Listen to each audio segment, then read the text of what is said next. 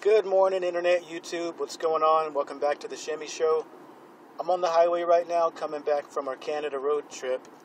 Just seeing my kids and whatnot. And I'm actually, I'm in traffic and I'm stuck behind a fucking snowplow or some shit.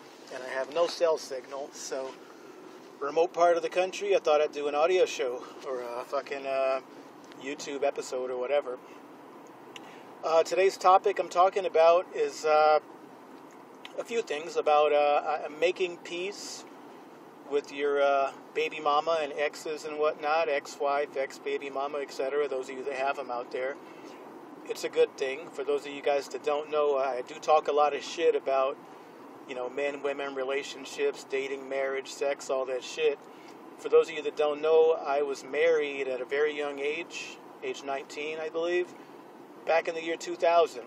And this was 18 years ago. I was married for, I believe, 6.5 or 7 years. And like any other relationship, its ups and downs and breakups and shit are fucking chaotic. But I just want to let you guys know that time does change things as long as everybody's still alive and present to account for. I don't foster any hatred or any jealousy, envy, problems or anything like that towards my ex or anything like that. And we're actually on very cool speaking terms nowadays. It's really good and healthy to make peace with all these things in your life or whatever. So as I drive behind this snowplow and I'm headed back to gotta go around these fucking cars here. Hold on. There we go. As I drive this motherfucking rental car back to the airport here before I go home, just stop and think, those of you guys that have been through some really rough and tough breakups, a lot of guys that I read on the Reddit forums and whatnot, we share the same story. You had a lot of money, you had a house, typical married man story. If you were married, chances are you shared a house with your woman. And chances are when you got divorced or broke up, you lost it, or shit got foreclosed by the bank or some shit like that, and you lost everything and had to start over again from a clean slate. I'm no different. And oftentimes it'll take you a motherfucking decade or more to basically get your marbles together, fucking rebuild your fucking credit, get a new job, new life, travel, and more or less find yourself and all that bullshit. But even throughout that process, it's difficult and it's hard to not be bitter and cynical, because you're a shell of a man and you've been broken, and that's the situation that I've been in, and that's what I've been reading from a lot of guys. And I just write them back on the forums or whatever and say, hey man, you'll get your shit together, just, spend some time alone in isolation, rebuild yourself, and learn a lesson from all this shit or whatever. And ever since my breakup, I actually haven't really engaged in any serious relationships. I've been like super duper fucking cautious, and I think that's a good thing or whatever. Because, it's like once you've been burned, you learn how things operate or whatever. And I spend still to this day, I spend hours of my day playing back psychology and reading, Reddits and reading books. I'm currently reading Nietzsche and shit like that currently or whatever. And I still have the desire to understand where I fucked up, where she fucked up, where society fucked up, and why things are the way they are. But in the process of doing this, it's important that you don't become all bitter and all fuck this, fuck that, and whatever once you've gone through the rage phase. If you haven't gone through the rage phase yet, then chances are you're just, you're biding your time or whatever. But it's a necessary part of the process as far as maturing yourself and just becoming a better person, I think.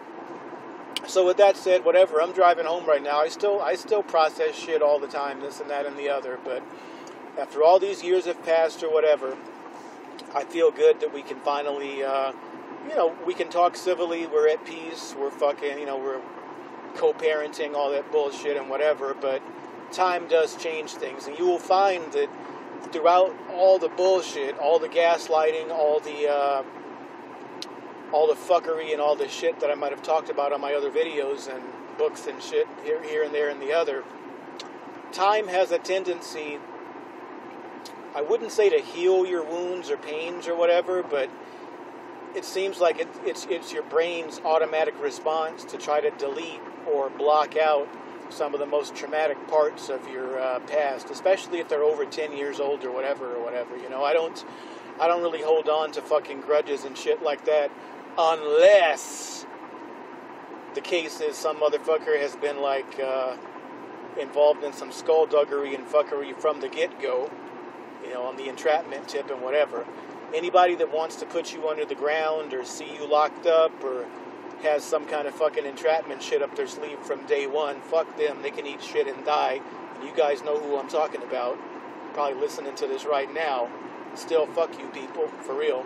But as far as like people you've actually had relationships with and grown with, people you've had kids with and this and that, it's important that you eventually make some peace with them, you know?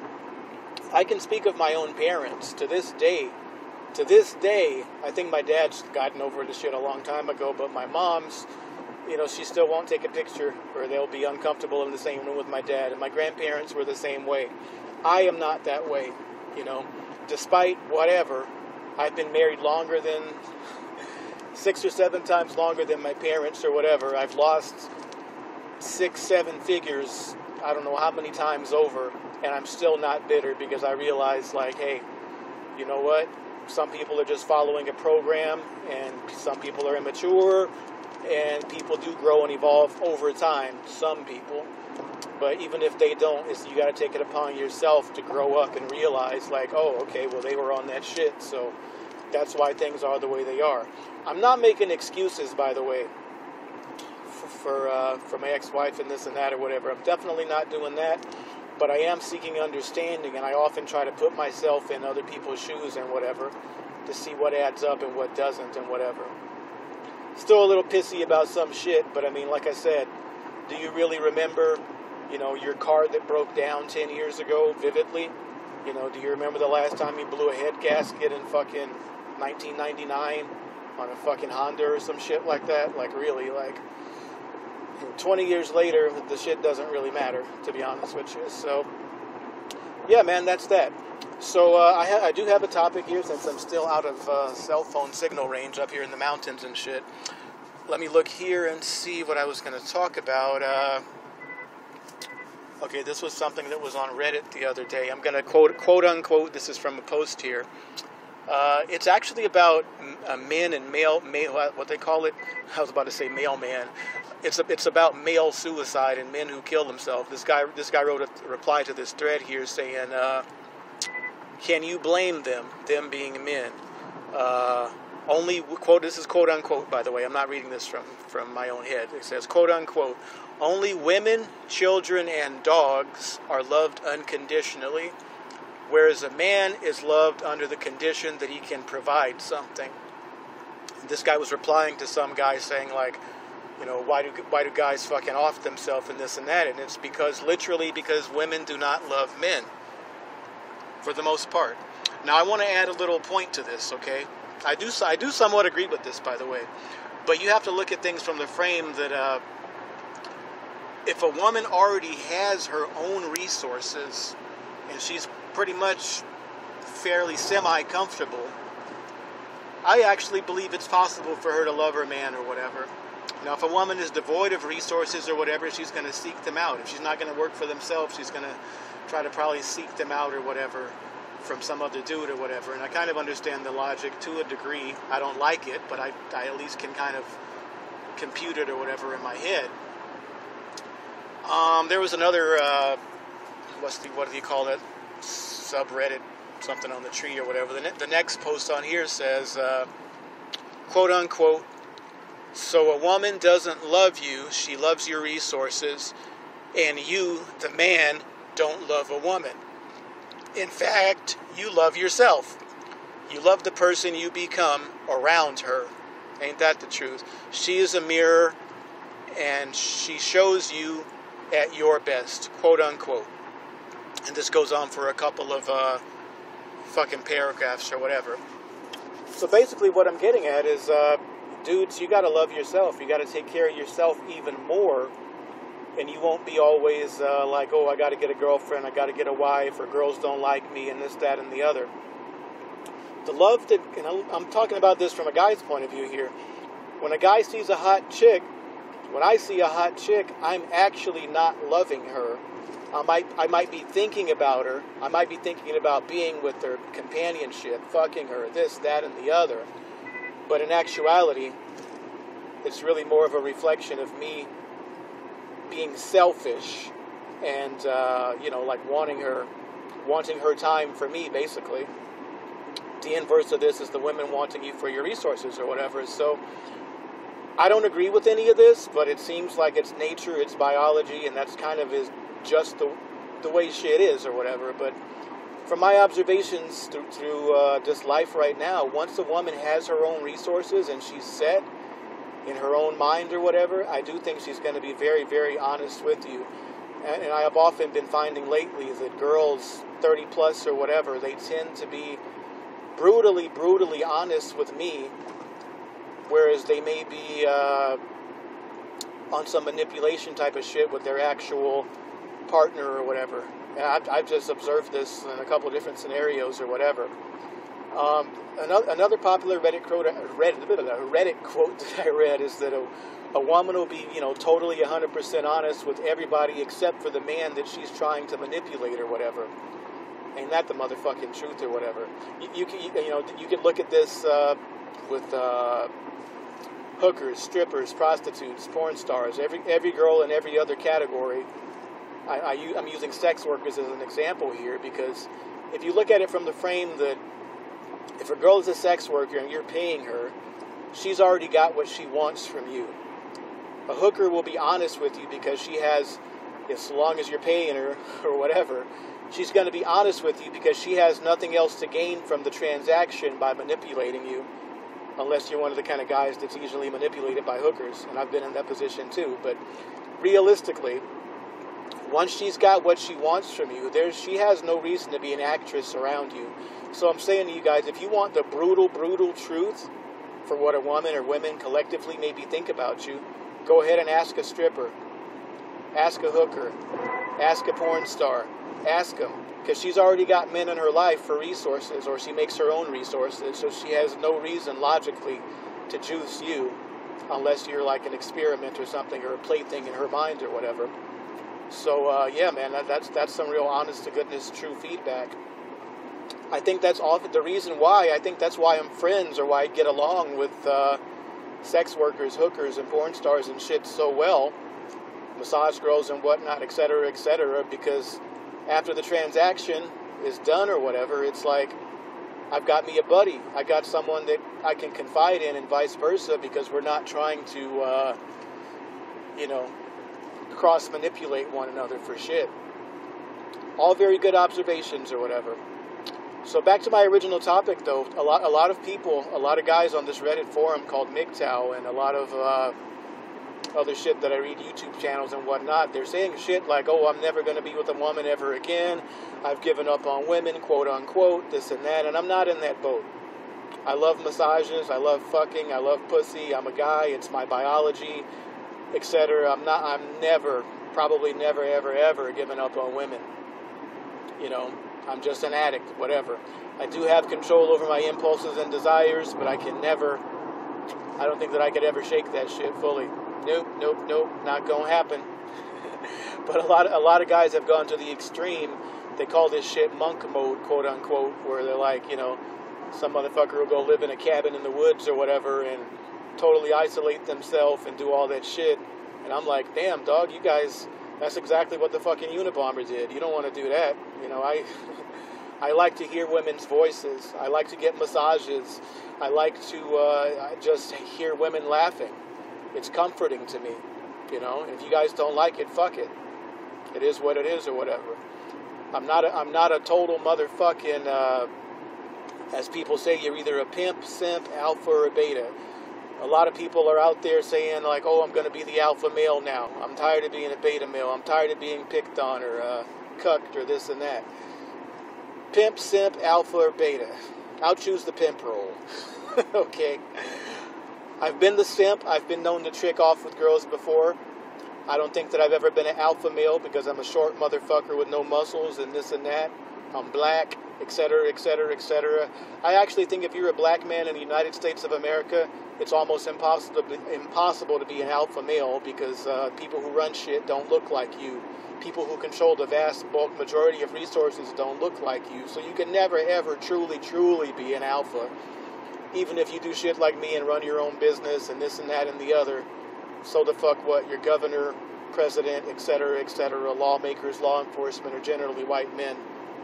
Maybe you can be an alpha male in another country, maybe, but definitely not United States of America. So screw being an alpha. Definitely screw being a beta. You know, and definitely screw being a motherfucking simp. Once you know better and once you study and read books and learn psychology and have life experience, you'll never be a simp again. You'll never be victimized by women again. You'll never be taken advantage of. So that only leaves one logical thing for me to be. The P.I. MP, the E-pimp. Shimmy, shimmy, Macbeb, shimmy-lease, Macbeb. That's me. So it is what it is. Pimps love hoes. You know? I love hoes. I don't know about you guys. So, and actually a lot of times pimps get a lot of hate from regular beta male simps and alpha males. Men have a lot of motherfucking infighting going on amongst one another. You know, they don't like pimps. You know, you got a lot of niggas that write me. I look on my channels and this and that for the comments. They don't like me. No. I read it. They hate my guts. Why? Because they're either alphas, betas, or simps. They're not PIMPs. It is what it is, man. Live your life and do what you're going to do. But realistically, you got to choose one of those four positions. Pimp, simp, alpha, beta. Make your bed and sleep in it. There really is no gray area. And throughout your course of your life, you might jockey back and forth through those various positions. But I think I found the position that I'm the most comfortable in. You know? And being any of these doesn't mean that you have to forsake relationships. It doesn't mean that you have to be, used as a fucking resource battery all the goddamn time. The important thing is that you just know better and that you're aware of what the fuck's going on. And that you're following your own narrative and your own script and not somebody else's. Then your brain won't get fucking programmed and hacked or hijacked or whatever. It's just as easy for someone to program and hijack your brain with whatever philosophy or ideology or whatever, just the same as a woman can come into your life and you can start seeing the world through her eyes or whatever. So it's important that you think for yourself and realize what's the most comfortable option for you and pick and choose your battles or whatever, you know? Not everybody in the world can be an alpha male. Not everybody can be a beta. Almost anybody can be a fucking simp. I think simp is like default role for most American men, actually. But definitely a very, very, very small minority can think like a pimp. I'm not saying that even pimp is a good thing, but it is what it is, man. Look at my history and you'll see whatever the fuck I line up with or whatever. Like it, love it, or hate it, or whatever is what it is. But alright, that's all I wanted to talk about here. I'm almost back in cell phone bar range. I got one bar here, so I'm going to put on YouTube or whatever, and I'll upload all this shit when I get back home. For all you guys that are doing your own thing, going your own way, best of luck to you. Keep reading, keep educating yourself. Do your best to get some library books or YouTube psychology under your belt, and you'll see the world for what it is, man. Get your passport and travel and expand your mind, you know? And remember, I always say your chances are you're not going to be with the same girl all your goddamn life. Realize that. Either she's going to move on, more than likely, or you're going to move on, or circumstances are going to change. So just remember, nothing is concrete or cement. Live life day by day and enjoy it, and take care of yourself. Above all, take care of your fucking health, or none of this philosophy, psychology shit ain't going to matter if your blood pressure's 0/0, you know, so make sure you work out, take your fucking vitamins, eat healthy and all this and that. Make that the priority. Then you can start arguing on your motherfucking computer chair and this and that about which philosophy is the best and which is the best way to go and all this and that. This is Shimmy from Shimmy Show signing out. Buy my movies, a bunch of money, honey. Peace and hair grease. I'm out of here. Later. How do I pause or stop this now? I'm pretty used to using phone apps and shit. Okay, here we go. Pause, stop. Hey, hey, what's up, people? It's Jimmy. Story time. Story time. Uh, Couple topics I could fuck with today. Tonight, I should say. I like to spill my brain out before I go to sleep at times, you know. All right. A lot of you guys might wonder why I don't have a wife or girlfriend. Okay. Maybe you do, maybe you don't. I sometimes wonder that myself until I go and replay a few scenarios in my head, right? And for those of you guys who don't know, I'm a runner, long distance runner. It's a trait of East Africans, you know, it's what we do. So I run every day of my life, just about. I mean, there was like a stretch for a handful of years back when I was married where I quit running and got fat as fuck. But pretty much since age 15, I've gone running every single fucking day. Like at least 10K a day at least, right? So it's a part of my routine, right? Not changing, still doing it. So, get this, when I got married, my ex-wife at the time did not run. I was not aware of the fact that she could not run because, you know, I got married pretty young. I was, I believe, 19 or so, and she couldn't have been more than 20, 23 maybe, 24, I don't know, early 20s anyway. So I'm thinking that any normal able-bodied adult should be able to run. You know, I've never heard of anybody who can't run. You know, the truth of the matter is everyone can if they try, you know. All right, anyway. But anyway, my point is I chose a partner whose hobbies did not I don't know if we could call them hobbies, but my hobby and passion that's very dear to me, running, she was not compatible with it and could not participate, you know. I think at some point I bought her a bicycle and tried to get her to, like, you know, just ride the bike with me while I run, and that only worked for like 2 times or 2 days till some fucking Puerto Rican kid stole the bicycle out of the garage, but that's another story, you know. But yeah, man, anyway, I didn't have a running partner. I've never had a fucking running partner. How about that? Not since the fucking high school days and shit. So, that didn't matter. I'm still running. Let me continue with this story, right? So, back in the fucking late 90s or whatever, dial-up internet days. Fuck. All right, I'm thinking about this here. The ex-wife, we're still dating and shit for a couple months or whatever. She moves in with me. And I remember on the first or second night, probably the first night I woke up, since I run every night, I wake up to go and get on my shoes, because I don't wear shoes in the house. And I have like all my running shoes by the door. I've got a couple pairs, you know, I'm like that, for different terrain, weather, all that shit. So I see the shoes, but I'm not seeing my socks, my running socks. And for those of you who are not runners, I'm gonna tell you, man, this is why this shit's important here, right? I buy special socks, either Thorlos or Wigwams, and these motherfuckers are like special order most of the time, and they're like $17 a pair. Right? And they look just like normal fucking socks, right?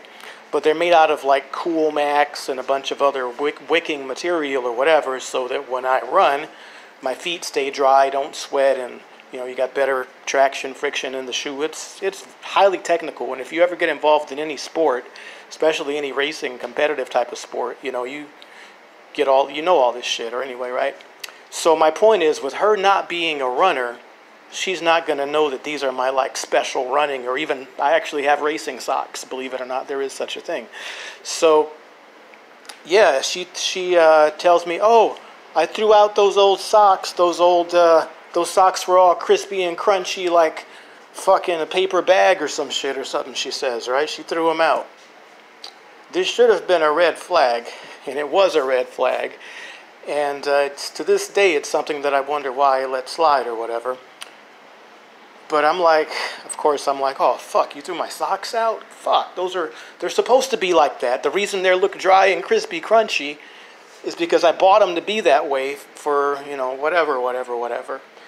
So my point is, in saying all this, I had to buy some more socks, yeah. My point in saying all this is that if you're with a partner, girlfriend, wife, and she has no fucking idea, like not even 1% of your hobby that you're mostly passionate about, man, that's pretty bad. You know, it makes you wonder why are you investing with this person? You know, because like anybody who's a runner, if you go and do like I do, I calculated I spend about 4 hours a day on just a running and hit cardio.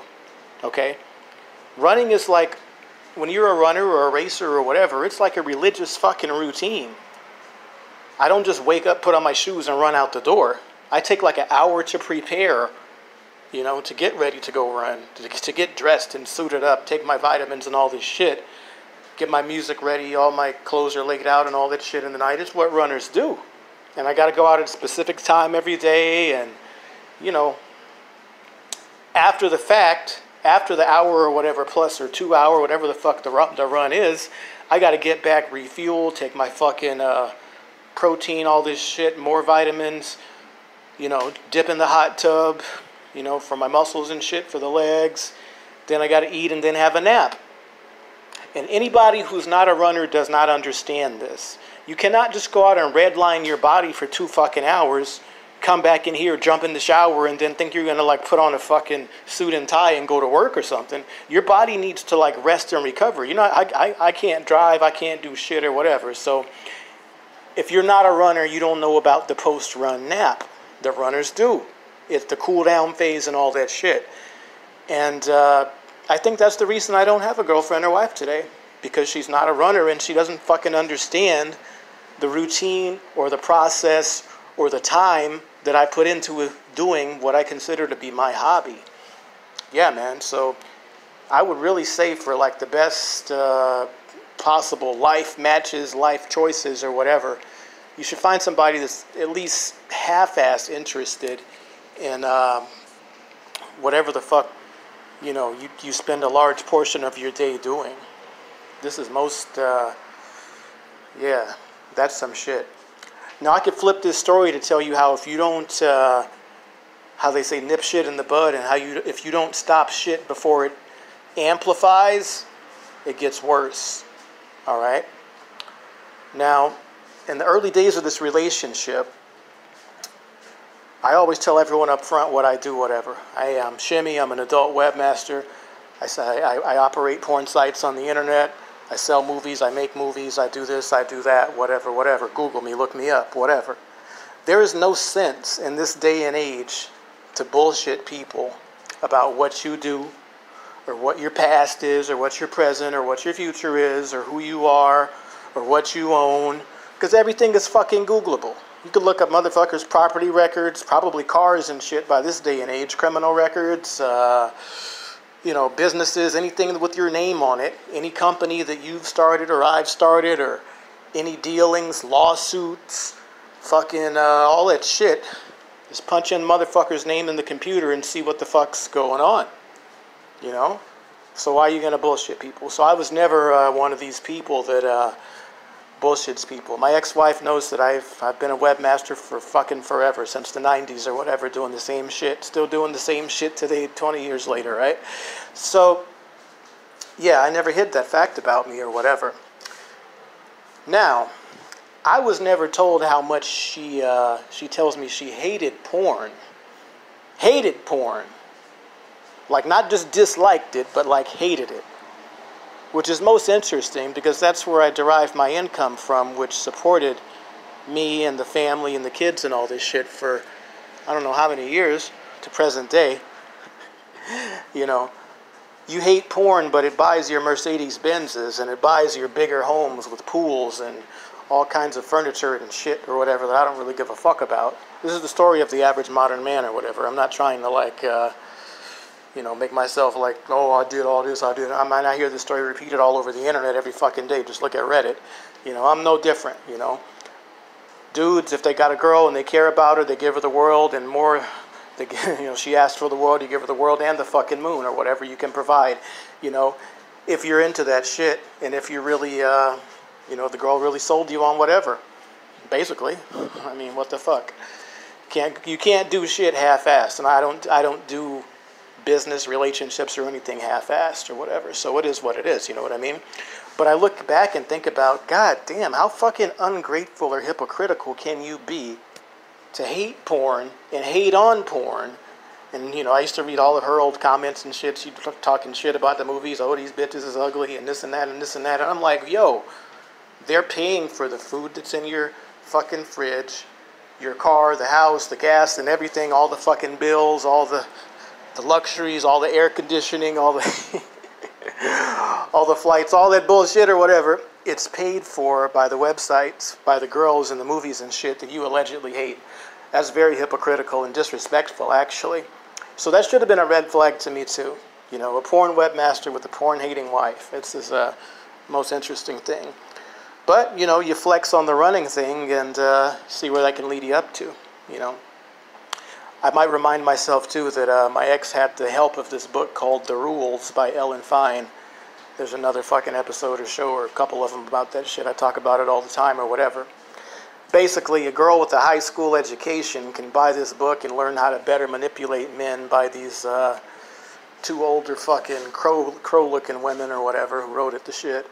And it's a very good psychological manipulation manual or whatever for women or whatever, trying to find quote-unquote Mr. Right. So I was Mr. Right or whatever.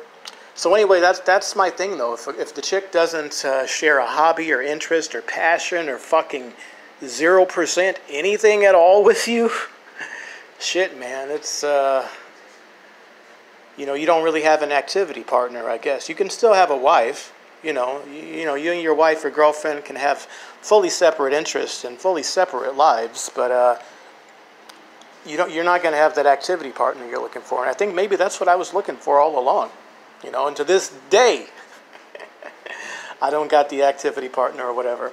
And I figure that I must just be living in the wrong motherfucking zip code.